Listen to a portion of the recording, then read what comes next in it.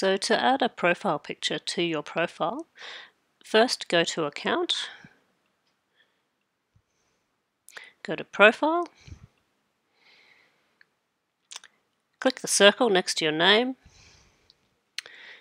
You can take a picture using your webcam, or you can choose to upload a picture. I'm going to upload a picture, so it's selected already. Then I'm going to choose a picture.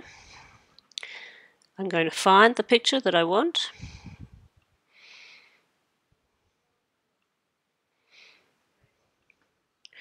Select the picture and click Open. Resize the circle as you wish and click Save. That's it, it's done. Now in order to return to the course, you just go to Dashboard,